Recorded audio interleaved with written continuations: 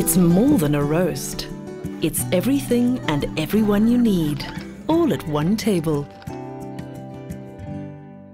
Now, in all my escapades in the kitchen, I think I've learned to make a couple of things pretty well. One is a scrambled egg, one is my world-famous prawn chowder. But I've always wanted to know how to make a good beef stroganoff. We've got Chef Tjaart with us this morning, who's going to help me out with that. Man, how are you doing? Very well yourself. Very, very good, thank you. You've got all the ingredients set up, they're here, and we're going to be making a good beef stroganoff. Now, I want mine nice and creamy, and it's got to have that rich flavour. Is that how this is going to turn out, hopefully? Absolutely. It's all about those wonderful flavour combinations coming together. As you said, that creaminess, that sort of really good beef stroganoff. Yeah. There's lots of mushrooms, lots of meaty sort of flavours Nice coming and through. tender meat. Absolutely. It's a whole combination coming together. Beautiful. So what we've got going on first is just browning some onions here at the moment, and we're going to add in our mushrooms and then some lovely strips of beef. Okay, cool. And we've got some herbs here as well. We're going to be adding herbs just at the end. There's a little sort of a chefy sort of one just to sort of really take it on to another level. Remember, it's all about convenience sort of food at the end of the day. Yeah. So we make it simple, but we can just add that little sort of 5-second sort of zizz to it, that little gourmet sort of extravagance by some really lovely fresh herbs. I'm going to show you how to cut those up a bit So if you might later just on. take us through the ingredients. You had the onions in there.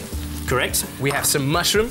Correct. We have some strips of beef. Correct. We have our basil over here, which is nice and fragrant. Oh, beautiful and just smells absolutely incredible. Don't you think? Lovely and fresh. And then some parsley over here. Indeed. We have our green peppers and orange peppers and yellows and reds. All kinds of peppers you can imagine. Absolutely. For the colour.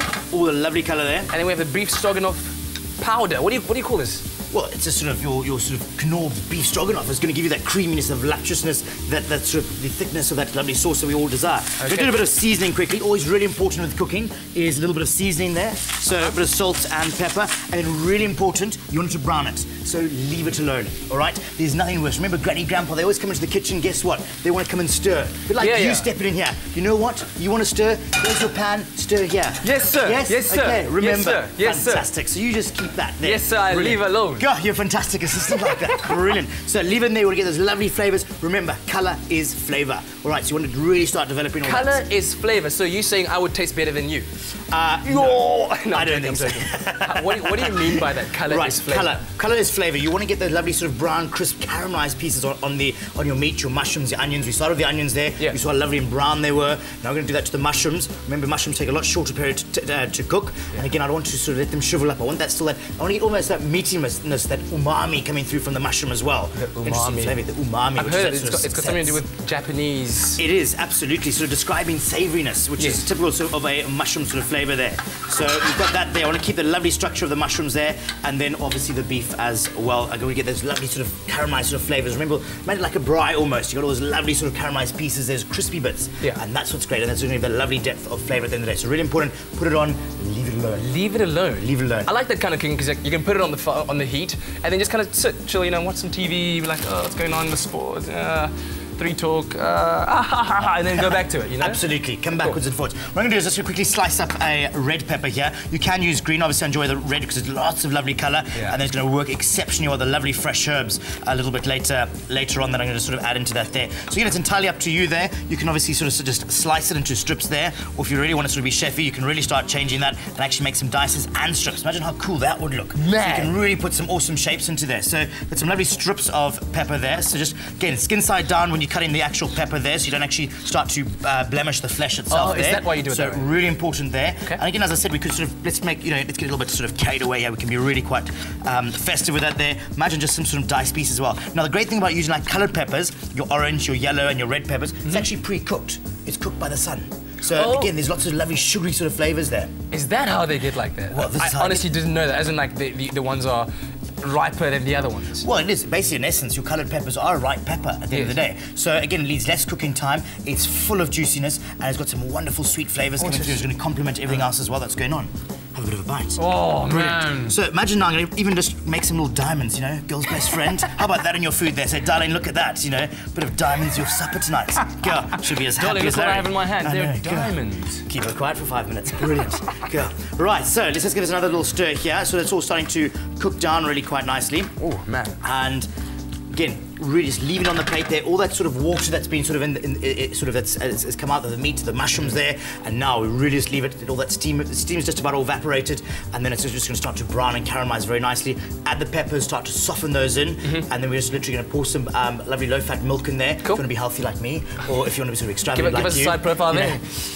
Panty girdles are nice and tight, and I go home at night, it all pops out. But anyway, so that's we do a little bit later on. So yeah, keep it nice and slim and trim. Lovely low-fat milk. Again, you could use cream if you want. So there's lots of variations or substitutes. Or if you really wanted, just water. Yeah. If you sort of you don't have milk, so you don't have to run back to the shops again. But again, Pick n Pay's got absolutely everything for you. Cool. So you've got low-fat milk there as well. And then we're going to finish it off with a lovely beef stroganoff there, and just to give that lovely depth of flavour, it's going to thicken it there. Yes. Bob's your uncle. Bob's your uncle. Done. Interesting enough, using water instead of milk. But then how would you get that creaminess? Or does that come from the flavour packets? That comes from the flavour packets. That comes from the flavour packets there as well. So it's all done for you. So again, you don't have to have absolutely everything there. But again, the list is nice and short and sharp.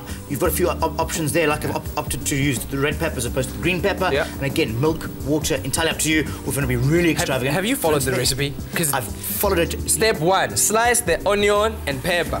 Have you done that, right? That's done, absolutely. Step 2, in a pan, brown onion. In 2 teaspoons sunflower oil, add beef strips, mushrooms, pepper, and brown for 5 minutes. We've been following it to the T, like at the back of the packet. Add 500, and you got that whole. You remember it, right? Remember it all, absolutely. Okay, cool. And that's how simple it is as well. So you can actually just sort of get creative as you go along. You don't sort of have to follow it regimented there. I'm one of those blokes. I'd cut this up and put it in a cup, hot water, and then start drinking. Can I actually do that? You could do that as well. Like a soup. Like a soup. Exactly. Cool. Imagine how nice and warm that would get, sort of that beefy, meaty sort of flavour. Mind you, but you're missing the real part. And come on, you are South African. What do you guys want? Meat. Yeah? So how about just do it this way, follow the recipe, and hey, you're winning. So how far are we now in the recipe? Right, we're just softening everything up now. We just want to sort of just get a little bit of steam left there so it browns really nicely there. And literally we're just basically done. We're going to pour some milk in. We're just going to bring that up to the boil. Add in our packet of flavour component, which is the beef stroganoff, which is now going to just thicken everything. And then I'm literally just going to sort of chop up some herbs there, throw it in, and then I'm going to dish it up, and wham, there you got rice, beef stroganoff. This had better be good, man. I'm sure it is going to be absolutely fantastic there. I'm your man to help whatever. Right, fantastic. Well, how about we get you in the kitchen? How about you slice this here? Come on. With saying like parsley there, you know, it's all a bit spindly and it's all a bit all over the show and all the rest of it there. Just what we're going to do is just break off the actual stalks, if you will. Stalks there, and literally all you need to do is scrunch all that up in your hand. Just scrunch it in your left hand there. Just bring it all together there. Like, not just scrunch it all up. So it's all up, like as in a ball. Okay. On the ball.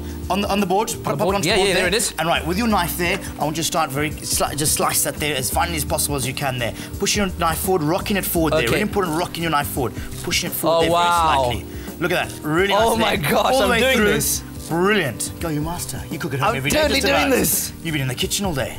That's what you've been practicing. And you can, when you break it, you can actually get the flavors. You smell the flavors. Well, you can get all the wonderful aromas coming through as well there. Oh, so there it is there. All your pretty quick, all chopped up really quickly. How fine do you want it? And there, that's absolutely perfect. I don't want you to run your knife through it. The moment you run your knife through it, you're going to start to bruise it.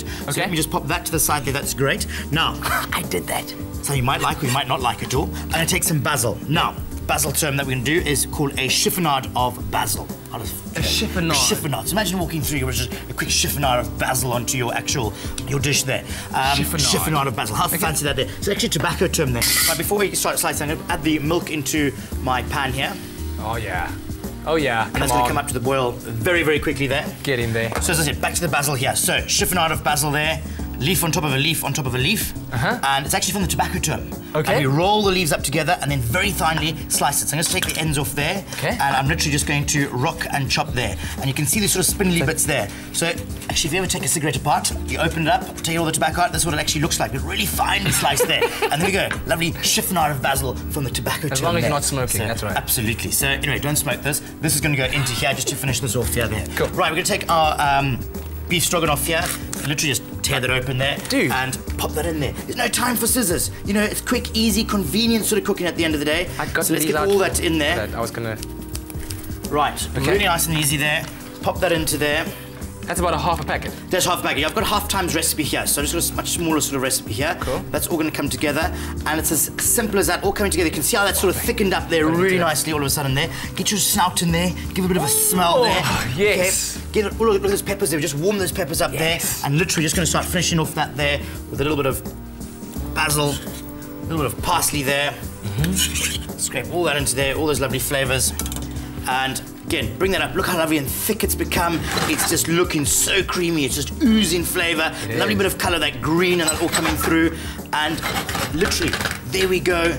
Beautifully done. Nice and simple. Man. So, just to serve, we're going to serve it with some rice, entirely up to you. Might have some couscous, there's another option there as well. Recipe says rice there, great, just absorbs all those lovely juices there at the end of the day there. So I've got some pre-cooked rice here there. So let's just spoon that up there. So a little bit of hot rice into your bowl there. Beautiful, beautiful.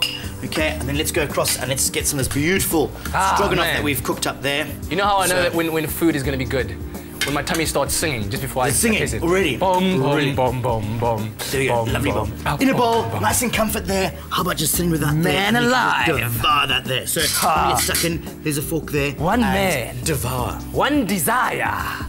Stroganoff in the mouth. Okay, gotta get into this now.